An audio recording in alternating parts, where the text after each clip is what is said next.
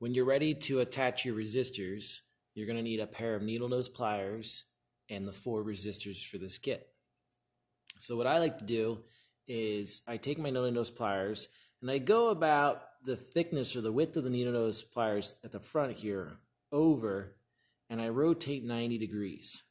And what that does is it gives me a nice bend, a good bend in that wire that I'm going to use to help get this nice and flush to the board. Okay, so we don't want to go right against the resistor. We're going to go a little bit over, and we're going to turn 90 degrees. So now we've got this wire bent, ready to go in. Okay, now use your kit instructions or the demonstration board to where to properly place this. What you learned about resistors, we know that they're not polarity sensitive. So even though this gold is on the left side here, that is just telling us that that's our resistance tolerance side. So we can put it in either way. I like to keep all the tolerances to one side, but that's just a preference. It's not going to have any performance or functionality difference to it. Okay. So the goal is here when we place this, it's nice and flush to the board, right? Because I bent the wires so nicely, we were able to do that. What I like to do is once I get it in, I hold it flush, and on the back side, I bend the wires out. So you can see that the wire's bent a little bit. So as I hold it, I can bend the wire out. That helps to hold it in location when I solder it. When soldering our components on, starting with our resistors, it's a little bit different than what we did before, because we're not going to put the solder onto the tip first. What we're going to do is take the tip of our soldering pencil, press it down against the board and also against our component, count to 5, 2, 3, 4, 5, and then I'm going to add a little bit of solder, give it a second or two, and then I can pull away.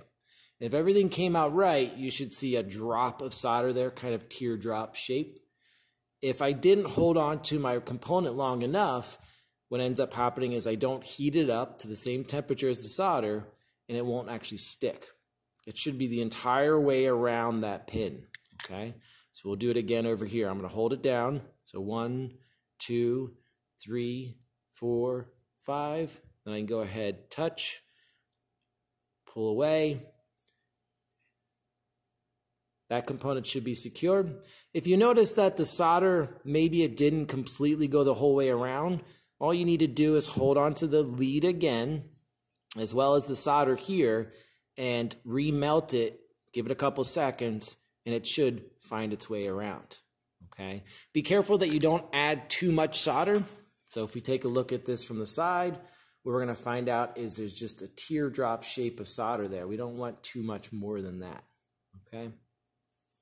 When this is ready, make sure that you get it checked, and then we can go ahead using a pair of our side cutters. We can clip it with the angled side facing down, clip it as flush to the board as we can. And if you put too much solder on, sometimes you end up even cutting a little bit of the solder off. And that's okay, because we want it to be nice and flush. All right. Please make sure that when you do cut these, you've already checked by me. How do we know we did a great job? First off, the resistor is nice and flush against the board. If I try to move it, if I try to wiggle it, it doesn't actually move. It's stuck to the board. And when I look on the back side, I've got just a couple of little drops of solder there, fully around there. There's no holes anymore left.